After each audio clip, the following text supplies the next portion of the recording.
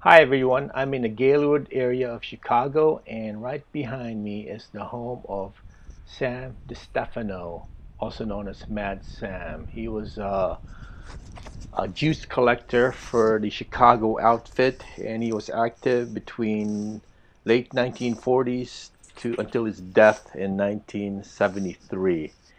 DeStefano gave out loans to desperate people, notably gamblers, with a very high interest rate, sometimes between 25% to 50%.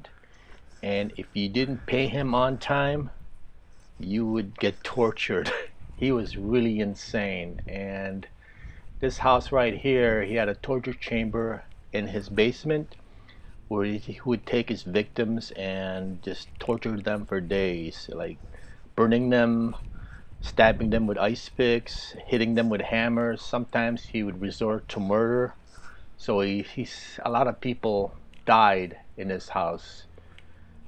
There was one story where this gambler stole some money from him, and he lured them to his house, tortured them for days, and invited his entire family to urinate on him in his house to further humiliate him.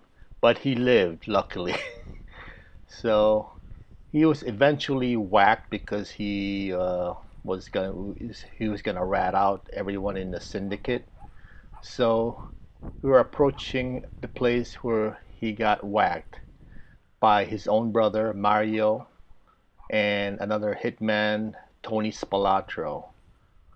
And right in his garage is where he was killed. He was shot by Spilotro with a shotgun and took his arm right off. And I'll show you a photograph of it.